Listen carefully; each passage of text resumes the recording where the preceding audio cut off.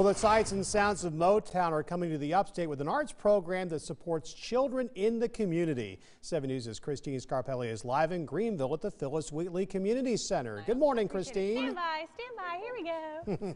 Hey, good morning, Fred. I'm sorry, we got a lot going on here this morning. We are at the Phillis Wheatley Community Center, and I kind of have a feeling that happens all the time here. Like, there is always something exciting going on. Hey, especially this weekend, I'm here with celebrities this morning. Motown Sound is the name of the program you're going to be able to see here Friday and Saturday. This is the Dwight Woods Repertory Theater.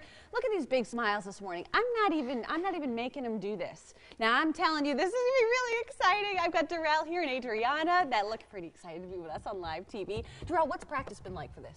It's been difficult and also fun because it's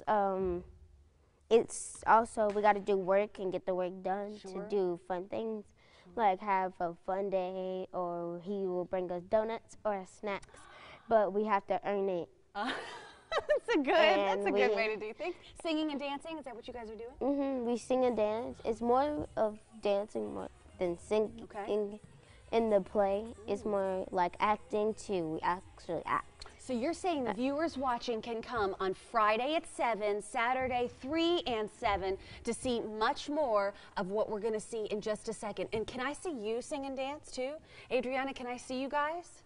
Okay, we're going to let them go ahead and perform. Go ahead and start that music for me, guys. Remember, 7 o'clock on Friday, 3 and 7 on Saturday. We're here at the Phillis Wheatley Community Center celebrating Motown Sound. Take it away, guys, and much more on 7.